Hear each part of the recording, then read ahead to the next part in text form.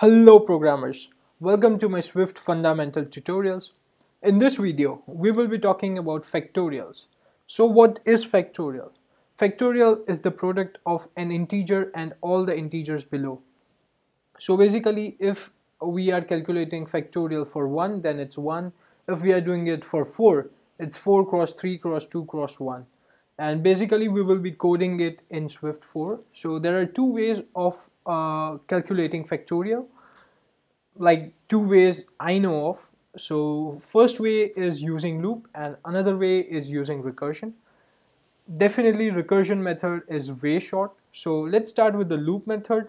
So function factorial loop, and we will pass in value. It will be of type int. We will return int as well, and let's get started. First of all we need to take this value in another variable, so it will be value to calculate equal to value, and we also need to keep track of our factorial, and it will be 1. So now if value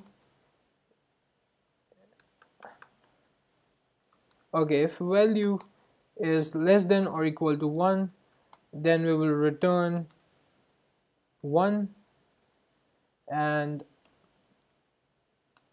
now while condition will be value to calculate is greater than or equal to 2, and for code we will just multiply it to our factorial. So value to calculate and value to calculate, and we will decrease value to calculate value, so we will decrease it by 1 and we will just return factorial. So okay, let's try it out. Let's say print and factorial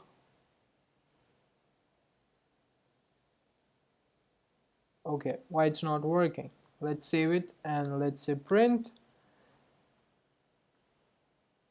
factorial loop, and we will start with 1. Let's copy and paste it, and let's create one more test, and this should be 5, this should be 4. So as you can see, factorial 1 is 1, factorial 5 is 120, and factorial 4 is 24. So let's start with our recursion method. I will just have so that we are in between and you guys can see it. So for recursion it will be func factorial easy, and we will again pass in value which will be of type int, and we will also return int. So this is really easy.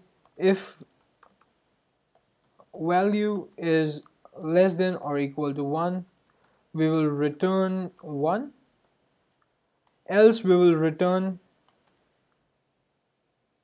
value cross factorial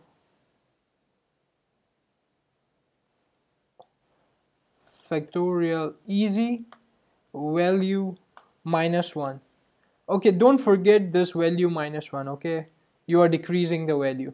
And now let's try this one. So print, let's say print factorial easy, it will be 1, copy paste, let's say 5, and this one will be 4.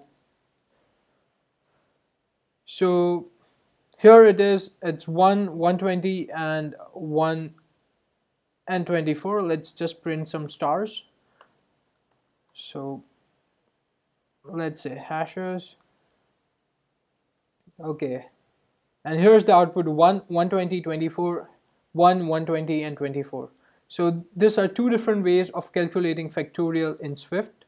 Make sure you understand the logic behind it, and thank you guys, keep watching, and more fundamental videos coming soon.